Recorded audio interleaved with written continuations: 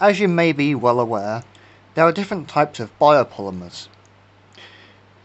A good example of a biopolymer is polylactic acid, or PLA, which is used mainly for 3D printing applications, among other things. But it's the main kind of 3D printing filament that's used. However, there are many other bioplastics that are out there that are even simpler and cheaper to manufacture than PLA. One such polymer is thermoplastic starch, which is basically a type of starch that's been partially hydrolyzed and turned into a plastic. Now, what we're going to be using today to make thermoplastic starch is this. This is potato starch, which I've made from some potatoes, and what we're going to be doing is we're going to be mixing this with acetic acid, which is vinegar, and that's going to partially break up the chains that are in the starch, which are mainly amylose and amylopectin, which are two types of sugars. And what the acetic acid is going to do is going to break down the amylopectin to dextrin, and what we'll be left with is dextrin and amylose, which make a biodegradable plastic.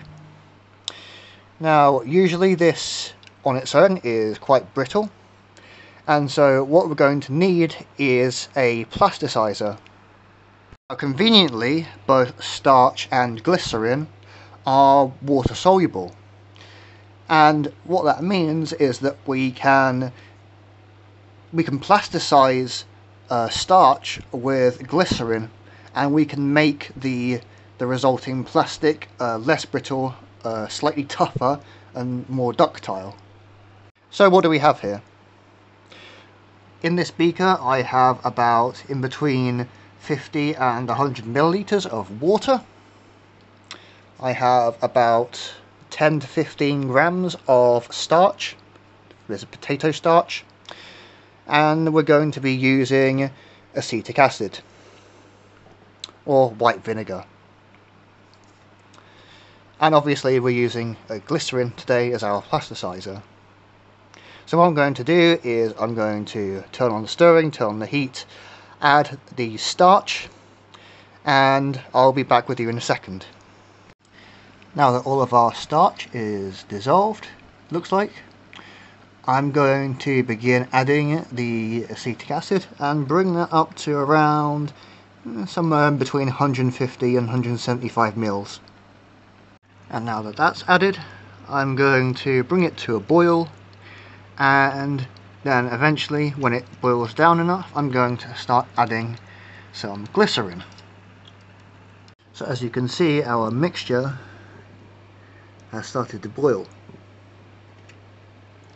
So now what I'm going to do is I'm going to add our plasticizer, in this case our glycerin. Not too much, not too little.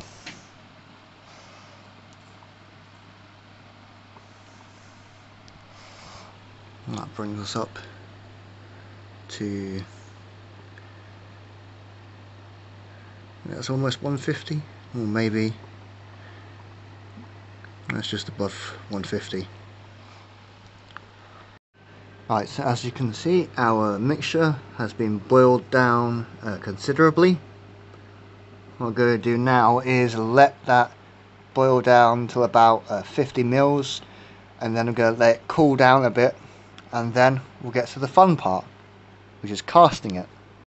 Right, so now it is casting time.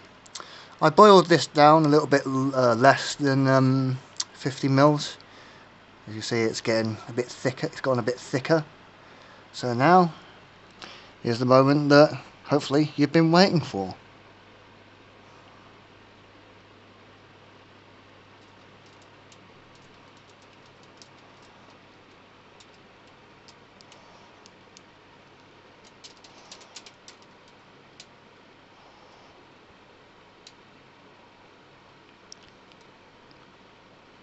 Now this is still quite wet with water, which was the solvent we was using.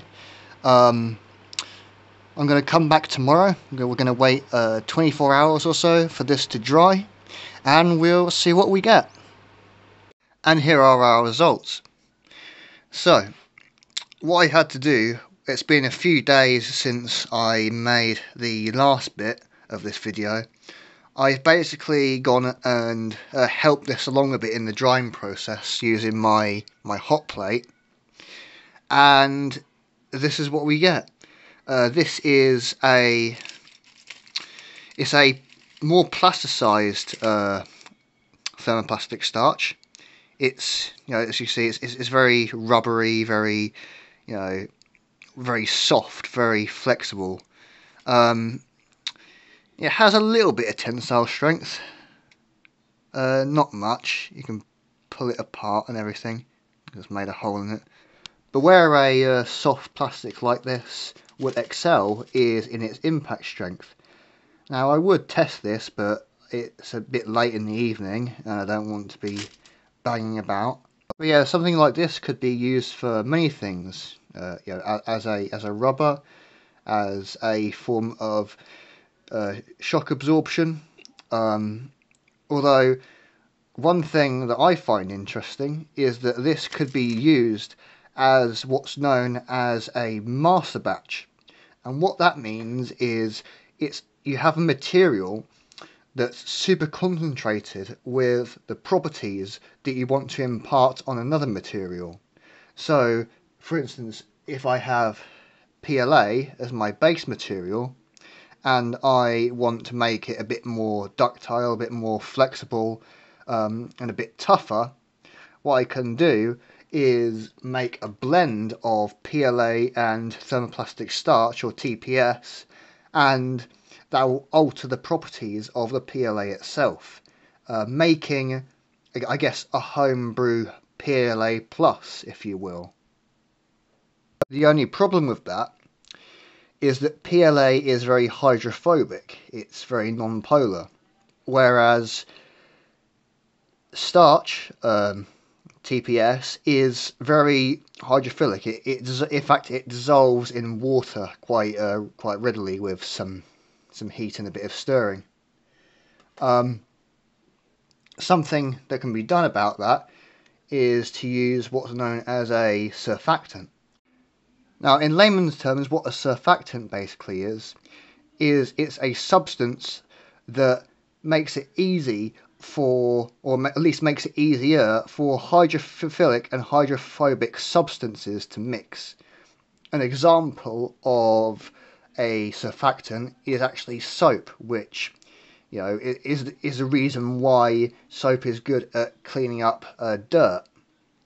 However, there are other surfactants as well, such as, I believe, citric acid, which is readily available.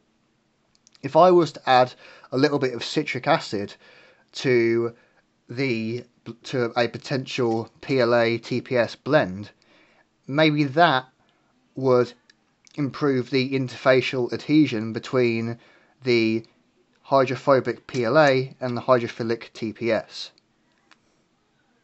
Something I want to do in the near future, or at least try, is making a thermoplastic starch that's a little bit firmer, a little bit harder, a little bit more rigid.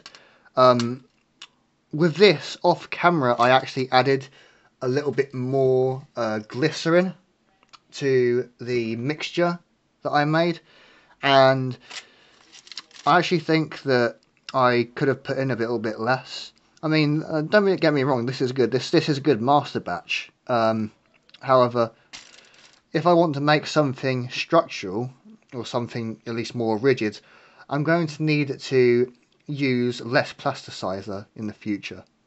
I may do some other testing, like some solubility testing in the future of this material. However, for now, I think what I have shown will suffice, and I hope you've enjoyed it. Anyway, I've been Adam. This has been how to make thermoplastic starch. Thank you very much for watching, and I'll see you in the next one.